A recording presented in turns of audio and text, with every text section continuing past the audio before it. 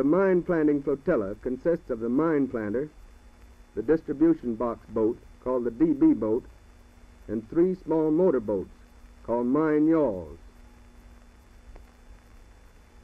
Number 10 mine is always planted first.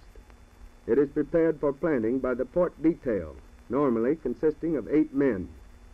The cable for number 10 is brought to the mine and connected to the loading wire by means of a watertight joint, made in the same manner as was shown for the shore cable.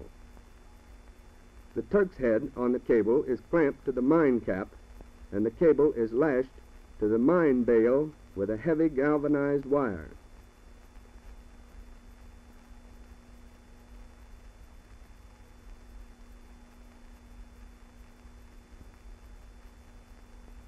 Enough mooring rope is pulled out of the automatic anchor to permit it to be shackled to the eye of the mine bale.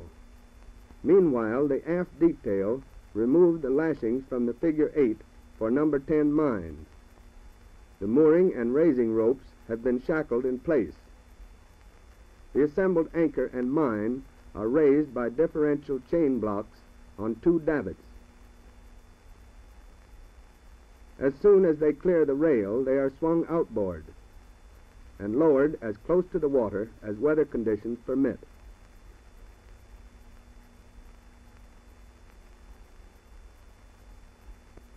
This is the mooring rope, which fastens the mine to the anchor. The mine and anchor are each supported by trip hooks, which are made so that the end of the hook drops down when a lanyard is pulled, thereby permitting the mine and anchor to fall off. Locking pins, which are removed just before the mines are tripped, are provided to prevent accidental release.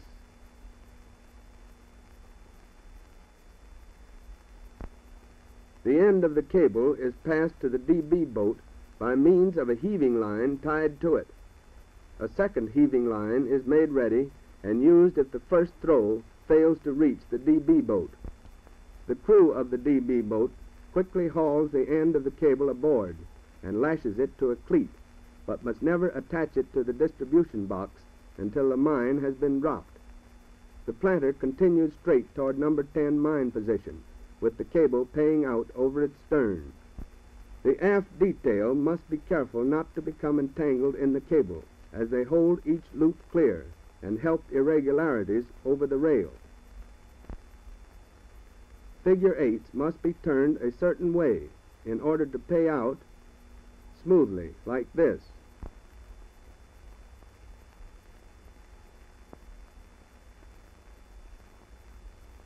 If the coil is turned the wrong way, a kink will form in every loop, causing snarls and bunching up, making the cable extremely dangerous to handle.